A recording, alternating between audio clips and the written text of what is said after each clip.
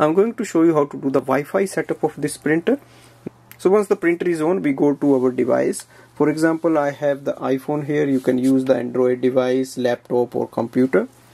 Download the HP Smart app from the App Store and open that app. In the HP Smart app, we need to find out the printer and then do the setting. So click on Add Printer button. If you don't see this button, you can click on the plus button on the top. On the next screen, you will see the name of the printer is displayed, HP NY6400 series. Tap on it. So here we can do yes. So it will find out the network where your device or iPhone is connected, and if that is the correct name, then click on the next button. It will automatically connect with the Wi-Fi network. You don't have to enter the password here. So we get the final confirmation. This accessory joined this particular Wi-Fi network. Click on done button. Now the next step is to press the flashing information button on the printer. So here we can see that's the information button. So click it once. So this is a touch button. Now it's connecting to the HP services. Click on continue. So we have to complete the setup process to use this app properly.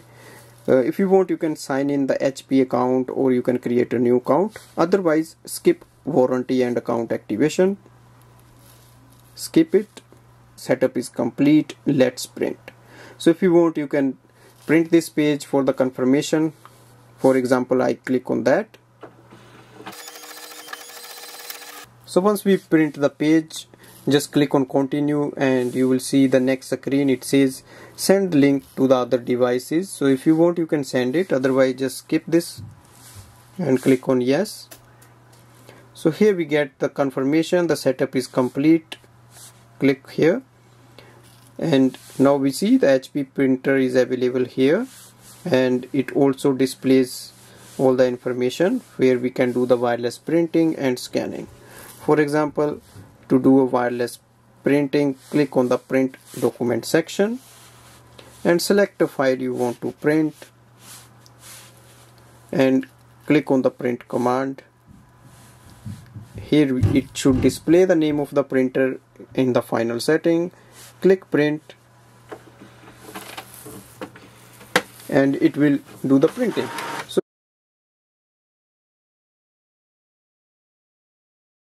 thanks for watching.